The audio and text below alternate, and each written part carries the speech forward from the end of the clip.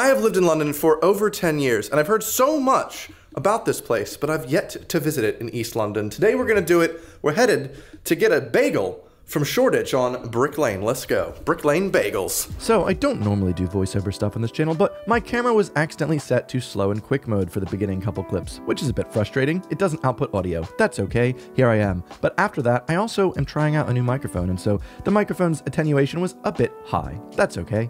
Always about growing and learning. Either way, after my journey to Shoreditch, we got here. I got a nice little coffee at this little place called Kalia, a flat white, of course, absolutely delicious. And then I just really loved the entire aesthetic of this whole bagel place. Blown away with the prices as well. 40p for a bagel, bring it home, cream cheese it yourself. That is a bargain, and it very, very, very tasty. And there's not really any seating in the place, so we just walked down the road a bit to a nearby tea place to sit there. This is the reason why I wanted to get this. This is salt beef pickle mustard bagel. The place just looks so much like a Brooklyn deli. It was almost as if I was in Brooklyn. This area itself, also part of London, does look so much more like Brooklyn than any other part.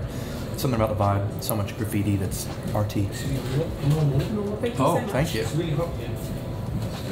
Actual salt beef mustard pickle bagel here. That's what I wanted. That's exactly what I wanted. Oh my god, that's amazing.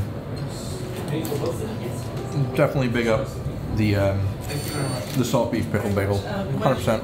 Oh, wow. All those tastes are perfect together. One of my favorite things to get in New York, one of my favorite things to get here, I guess. Also, a phenomenal chai. I don't own any vintage things, but I like flannels. So, I mean, clearly, it's my type of thing. I'm incredibly full right now. However, I do just want to give a special shout out in Spitalfields Market to Mercamo, the best vegan food I've ever had in London. I've taken all my vegan friends here. It is literally my favorite. I used to eat here all the time after work, and it made me want to go vegan just for this place. I mean, look at that. Tell me that doesn't look freaking amazing. What in God's name? You can get Jeff Bezos to chop your hair. I'm okay. What are you trying to say about my phone, Helen? I'm trying to say about my phone. Have you seen mine? So many nice pets. Wow, he looks so funky. Oh my god, this is glorious. It reminds me a little bit of Carter. It's just so built up. There's so much construction when I was here, and now look at this place. Ridiculous. Just look at it. Sorry for crying. Well, it was honestly a really nice day. Really short little thing today. I only had 2 hours to spend in Brick Lane, but I was just wanting to go. Never been. Heather obviously hasn't been. I take her to all the London places that she's unaware of. Maybe you were unaware of Brick Lane. The bagels, top notch. Also, it's a nice place to just walk around, see a lot of nice graffiti. I used to work like a 2-minute walk from there, like for a year and a half, and yet I never went. Crazy. There's so many places to go within Shoreditch and see little places within Spitalfields, so I explored a lot more of that area. After I finished vlogging that little area, I basically walked around Liverpool Street Station for a good hour and a half, just taking interesting photos and street photography that interested me. It's kind of like the only thing that I know of that I can do that I feel really, really present at, in which I'm not thinking about anything else. I don't feel anxious. I'm not, you know, storming in a cloud up in my brain. It's more like just super focusing on what I'm trying to find that's interesting in my environment, trying to line up interesting things. And yeah, I just feel at peace, I guess, when I'm doing that. But the issue is, so I'm just looking through the photos that I've taken. 520 photos just from like an hour of me just snapping, trying to get nice things, and it takes me a long time to go through them, and you know, that's just part of it. And Instagram isn't really a thing anymore in terms of, it's not really for photographers. And so for me, I'm taking lots of photos, but I'm not really posting as much. I'm doing it for me, still enjoying it. I am hoping to sell some prints in late March, probably April at this point, due to the amount of time it takes to do that. I've chosen the photos, I'm ready to go, but just a little bit more admin to go. If you've been wondering where I've been for the last couple months on this channel, I'll make a main channel video about it in the next month or two. Wasn't in a good enough place, I don't think, to post content here, you know, to be authentic. So that's it, pretty much.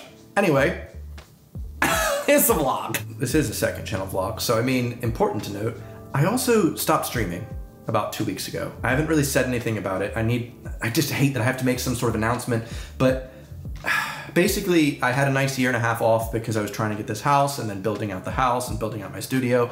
And then when I got everything set up, it just didn't feel right.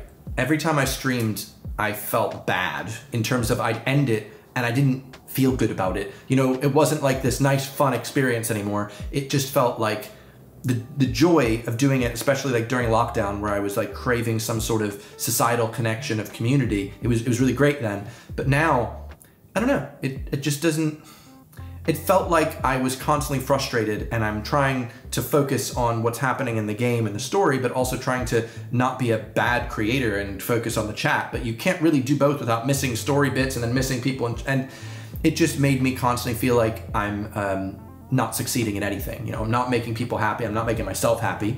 That doesn't sound like a good mix, does it? No. So basically, I think I'm stopping streaming indefinitely. I might come back bits and bobs, like the Metroid Prime came out again on Switch and I'm like, I wanted to stream that for ages. But now I'm like, maybe I can also just play it and not stream it. Just have that part for me. I don't know. But on a personal note, for me, it's a really hard thing for me to do to stop doing something like that, because to me, I'm treating it like some sort of failure. Like I'm now a failure because I stopped doing something. I could have kept grinding and doing it, but I'm in a war with myself because I'm like, failure, no, you know, that isn't working for you and you're making an adult decision. Just heard a scream from outside. They're having the same conundrum, I bet. So yeah, that's pretty much a lot of stuff going on.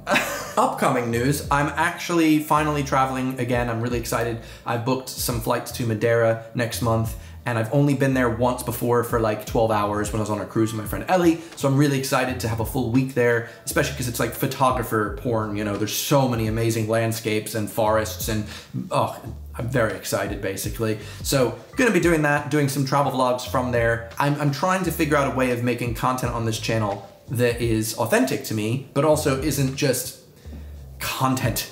You know, it's really difficult because I just, for instance, wanted to go to the bagel place and be like, here, I'm going to the bagel place.